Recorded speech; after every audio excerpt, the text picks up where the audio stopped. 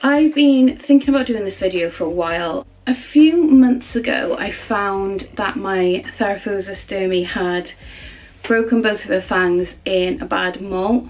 She was grabbing prey as you'd expect any tarantula to do, and then she was holding it and then nothing was happening. She'd hold it for a few hours and then I'd find it released alive, or she would still be holding it, you know, 12 hours later and the bug was still very clearly alive. And so yeah, I knew something was up, I wasn't sure what. So I got her molt out, her sucking stomach came out fine in the molt, and I actually found out just by checking her anatomy that both her fangs, both of them, had, yeah, snapped.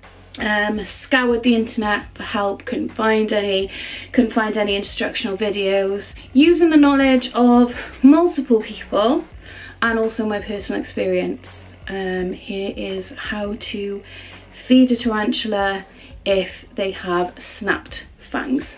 For this you are going to need some sort of dish, scissors, tongs, and I find this tool really useful and we will shortly find out why. The first thing we're going to do is prepare the bug. So I'm going to actually anti-back my hands just to make sure that I don't introduce anything into the bug juice that is not of the bug. My chosen bug is a Morio worm because they are full of fat. So I do want to warn you just before I go ahead that this part is not nice. First time I did it, I literally hated myself. Lots of guilt about this, but it's a necessity.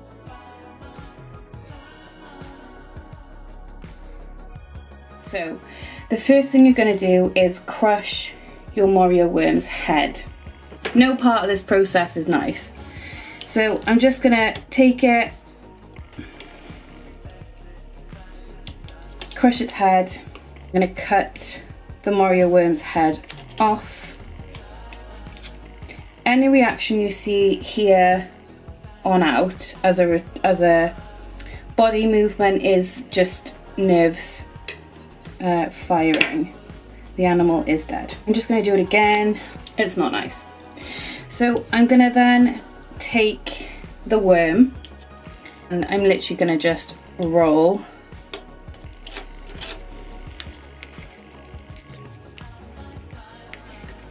Like I said, this process is just horrible. You should be left with something that looks like this. I'm gonna get Wolf out, but bear in mind when you're handling these animals that you're going to get a feeding response from them, so try not to panic too much if they hang on to your tongs or tweezers, or, you know, like Wolf is doing now, she's resisting. Which, you know, if someone came into my house and tried to pull me out, yeah, I would resist too. The next part, massive disclaimer, I'm really lucky that I have zero reaction to Tarantula hairs. They are one of the more potent hairs, I suppose, so if you know you have a reaction to them, or if you don't know if you have a reaction to them, please, for the love of Christ, put gloves on. The next thing we're going to be doing is we're going to need to pinch grab the tarantula. So what you're going to do is you want to aim your fingers for here and here, and it's a light, gentle grab, so you're not squeezing or pressing. If you don't know how to pinch grab, don't listen to this video, go and learn how to do that first. Sometimes it takes a couple of tries.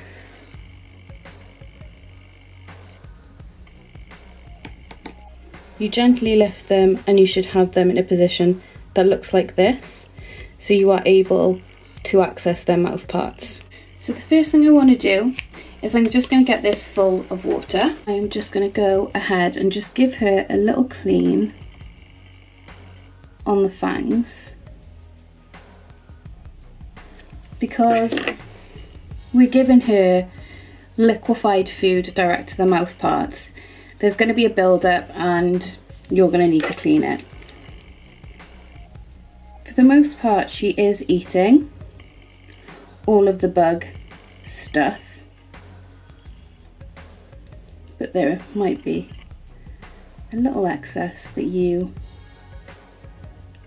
have the responsibility of removing. You might get some leg wiggles. I mean, wouldn't you be stressed if you were in this position? The reason I love this tool is because I can use it for water, but I can also use it to apply the bug juice. So what you're going to want to do is you're going to want to apply it to the fangs, but essentially that is useless. You're going to want to pop it in the middle, and then lightly, now, no hard pushing at all, is massage it near the mouth parts. So what she will do now is she will start regurgitating juices that will liquefy this, and she will be able to use her sucking stomach to bring it up into her mouth and take it in as a source of energy. Since I found out that she'd broken her fangs, this is what has been working for me. And that's it. Then you take the spider and return them to their enclosure. So as I put her down there, she's not gone into a stress position, she's not running, you know, overall a stress-free sort of process. So what I'll do is the next morning or evening, depending on when I feed her, I'll check that she hasn't dropped the bug blob. But generally she has, it's not her, it's her fangs that are broken, it's not her chelicerae. So they are holding the bugs, and you know, they still have full movement. So yeah, just keep an eye. Good luck.